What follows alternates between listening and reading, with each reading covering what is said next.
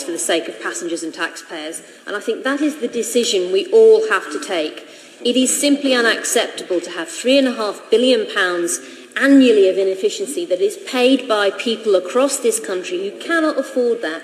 We have to get a grip on that. We're going to do that by working together, and I very much hope that the unions will see the huge opportunity to work with us on this. There is massive investment going in.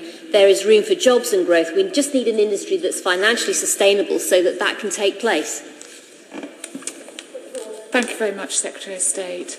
Point of order, Kerry McCarthy. Thank you, Madam Deputy Speaker. Yesterday, a number of people that were coming here to lobby their MPs about the Save the NHS rally were prohibited by House of Commons Security from wearing T-shirts saying Save the NHS. They were told to put them on inside out. In one case, they're actually removed from someone's bag, presumably on the grounds that there's no place for politics in Parliament.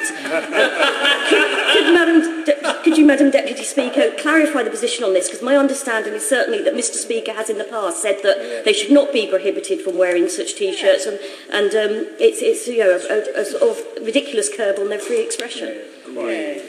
I'm grateful for the Honourable Lady's point of order, and I am aware that the Speaker has expressed a view with regard to the wearing of T-shirts and the types of slogans that might be on the T-shirts. If she will forgive me on this occasion, I think I need to consult with the Speaker to ensure that there is a clear ruling given by the Speaker with regards to the wearing of T-shirts with slogans on them that will be of help both to members of the House, members of the public and security staff who seek to enforce these undertakings. So I hope she will bear with us for a little longer.